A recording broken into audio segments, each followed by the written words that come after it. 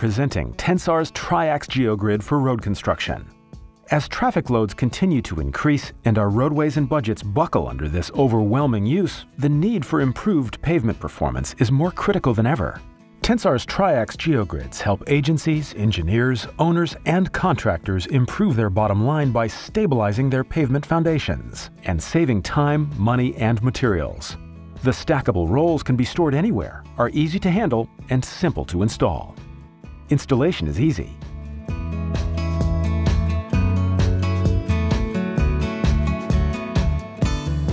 Clear, grub, and excavate to the design subgrade elevation.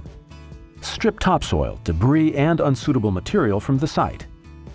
For very soft soils, it is beneficial to minimize subgrade disturbances prior to the placement of the geogrid. Smooth the grade and compact the soils using appropriate compaction equipment. Gloves should be worn when handling and cutting. Unroll the geogrid in the direction that the aggregate will be spread. Overlap the rolls in the direction away from the fill placement so that the aggregate will not slide under overlap. Cut and overlap the geogrid to accommodate curves, manholes, or other obstructions. Tensar's TriAx Geogrid can be easily cut with shears or a utility knife. Before fully unrolling the geogrid, anchor the beginning of the roll in the center and the corners. This can be done by using shoveled piles of aggregate, pins, or staples. Pull the geogrid taut to remove wrinkles and slack. Depending on the project, anchoring may be required at the end of a roll or at other locations to aid with construction. Do not drive tracked equipment directly on the Tensar Geogrid. If the subgrade does not rut under truck traffic, rubber-tired equipment can operate directly on the geogrid at slow speeds. Avoid sharp turns.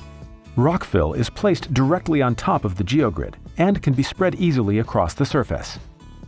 At least 6 inches of fill is needed between tracked equipment and the TriAx Geogrid. Thinner lifts may be considered if care is taken to not damage the geogrid under trafficking of tracked equipment and approved by the specifying engineer.